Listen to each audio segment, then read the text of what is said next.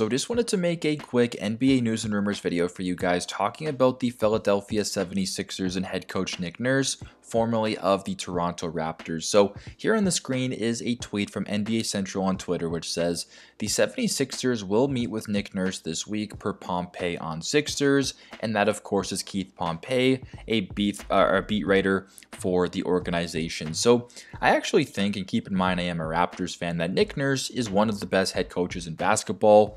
It just wasn't going to be a fit for the foreseeable future in Toronto, so that's why I think it was probably best for them to part ways this offseason. But I think in a perfect world, Nick Nurse lands on his feet somewhere else, and him going to the 76ers, I think would be an awesome place for him to go to.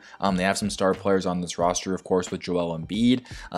Nick Nurse had some success against the 76ers throughout his career, so maybe he knows how to make some changes there with that current roster they have on their team. I think Nick Nurse is a tremendous head coach, a very credible and respected head coach in basketball, and with the 76ers releasing Doc Rivers of his services a couple days ago, they're in the search for a head coach. So I would suspect that the 76ers want to go after a player with some credibility, or go after a coach with some credibility, with some tenure, with some experience. Some guys that come to mind, obviously, Mike Budenholzer, he could be an option. Nick Nurse, he could be an option as well. Maybe even Monty Williams. So a lot of pretty good head coaches available that have some tenure, have some experience, have some championship experience.